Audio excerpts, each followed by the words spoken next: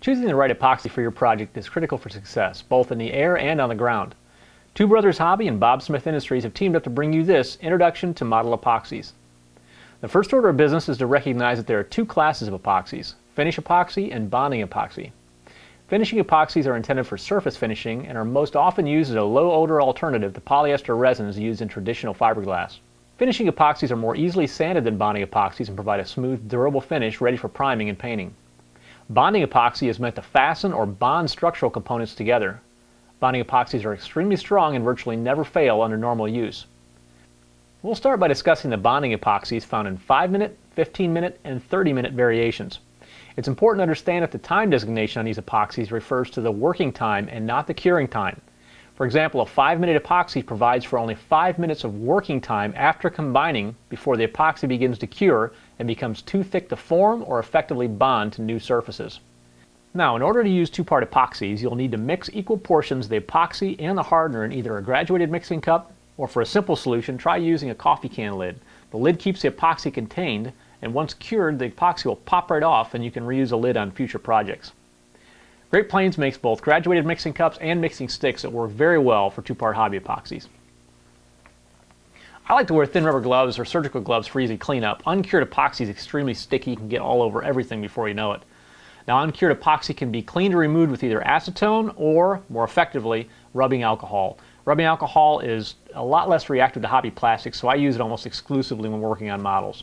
Just dampen a paper towel and wipe away the excess epoxy before it cures. Now, be careful not to saturate the epoxy, though, as it can thin the mixture and affect the cured strength. So go kind of light on the alcohol saturation of your rag and just kind of wipe it across multiple times until you see the epoxy's been removed.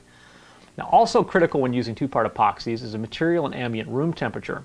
You should never use epoxies in temperatures less than 70 degrees Fahrenheit, with the exception of 5-minute. It creates its own heat during the curing process, so you could apply it in, say, 60-degree room and surface temperatures, and it would be able to create enough internal heat to raise it to 10 or 15 degrees to be able to get effective bonding. Now, epoxy applied in lower temperatures may never fully cure, resulting in much lower bonding strength, so pay close attention to the temperatures you apply your epoxies. Besides the working time, the different epoxies also have different bonding characteristics, so let's take a look at each one. 5-minute quick cure epoxy cures slightly flexible, making it good for high vibration applications. Now, it's not waterproof, but it is moderately water resistant, so be careful where you use it on, for example, your float planes. You don't want it around the floats, but up in the engine nacelles or inside the engine compartments just fine. Epoxy, this also warms as it cures, so this epoxy is able to raise the surface temperatures just slightly, so if you're applying it around 60-65 degrees, you should be all right.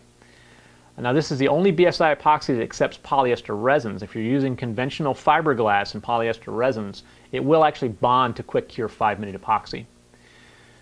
Quick cure 5-minute is workable for 5 minutes after mixing. You can handle it after 15 minutes, and it should achieve full strength in about an hour. Now, I like to use quick cure 5 minutes on servo trays or balsa basswood servo mounts. It's quick, it's effective, it's very strong, and it handles the vibration extremely well. Now, our next product is mid-cure 15-minute epoxy. Mid-cure 15-minute is ideal for larger areas if you have much more surface area to deal with. It also allows for more working time, so if you have to do more parts positioning or more parts placement, it gives you that extra room needed before it starts bonding. 15-minute also accepts acrylic latex color concentrate paste. If you go to your local paint store, they offer color concentrate pastes that are made for acrylic and latex paints. You can use that to color your epoxy if it's going to be a surface material. If you're actually going to have a visible joint or some area that you don't want to paint but you want the color to match.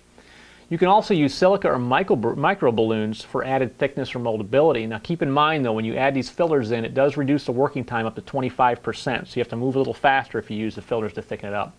You can also use chopped glass from fiberglass supply stores if you're looking for that added extra strength, keeping in mind that the ability to sand or grind down the epoxy is greatly intensified when you have chopped glass inside it.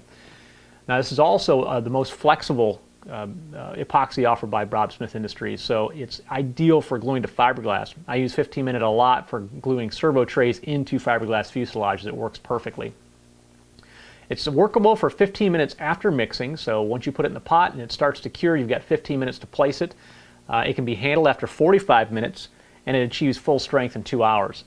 I like to use the mid-cure on firewalls, wing joiners, struts, spars, landing gear supports, just about anything, motor mounts, and just about anything that requires a lot of strength. I also use 15-minute mid-cure on vertical and horizontal stabilizers on my ARF kits. It works extremely well. I have enough time to position and also, keep in mind, enough time to clean up.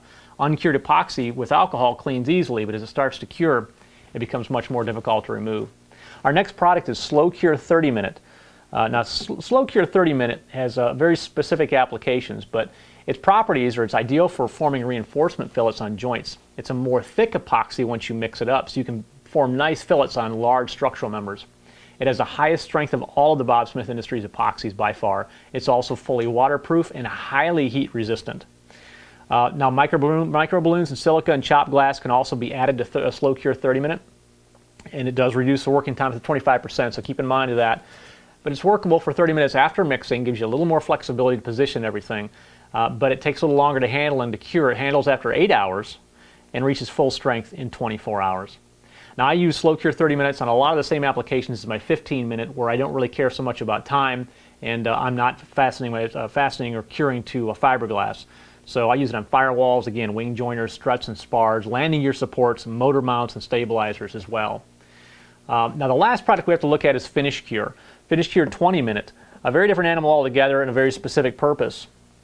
Finish Cure 20-minute is an excellent low-odor substitute for polyester resins, as we'd mentioned before. So if you use fiberglass or you have a fiberglass application for your plane, this is a great substitute for using those polyester resins.